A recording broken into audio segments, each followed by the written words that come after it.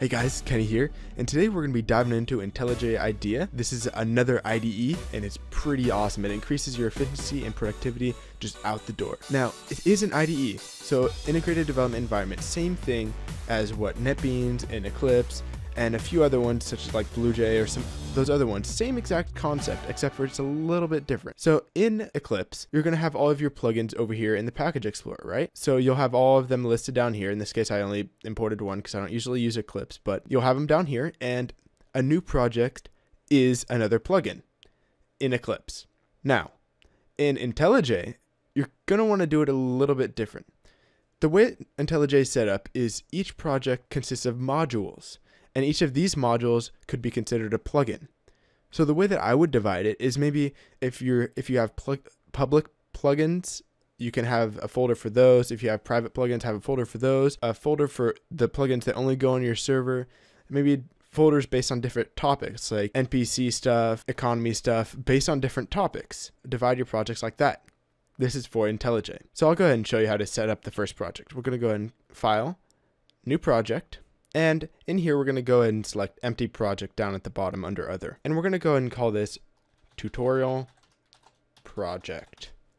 And remember, all of our plugins are going to be added inside this project. Go ahead and click Finish, and we can go ahead and close that out. Now, in order to add a module, remember a module is going to be an individual plugin that you're going to be programming. So we're going to go ahead and File, New Module. And we're going to call this First Plugin. And as you can see, it is it's a subdirectory of the tutorial project. So it's creating its own directory. Go ahead and hit Next and Finish. Now over here, you can see it's been pulled up in our project panel. We can go and swirl this down, and you can see we've got this separated by folders. Now, if you don't like this, you can go to the packages, and it's a little bit more of something you might be used to in your previous IDEs. But if not, you can stay with the folders. We'll go ahead and leave it at the packages for this tutorial. Now we're going to want to create a new package, and we're just going to call this First Plugin. Just like that. And same old thing, creating a new class, First Plugin.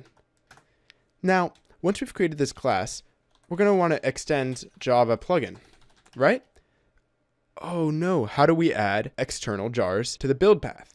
Well, it's actually quite simple. What we're going to want to do is we're going to go to File and Project Structure and click on the modules, and then over here we can see the dependencies.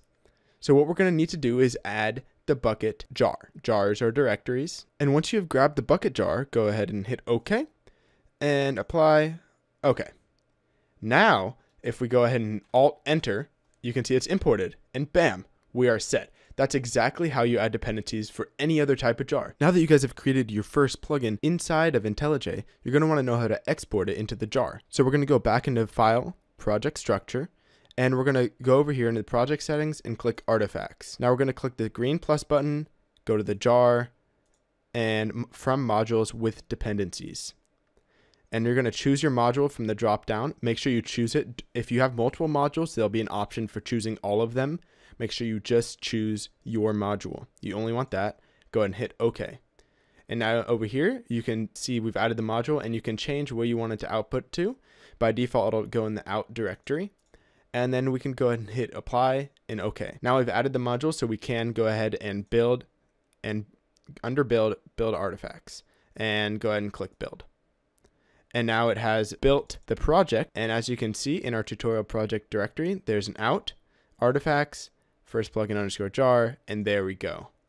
That is our compiled jar. So guys, that's about it for this tutorial. I can't really think of anything else to show you. If you guys have any questions at all, feel free to email me, mrcomputeranswers@gmail.com, and I'll be more than willing to answer any and all questions. Once again, there's going to be some big changes coming up on this channel real soon, so stay tuned for that, guys. It's all been in prep for that. That's what this big wait is for. Anyways, guys, until next time.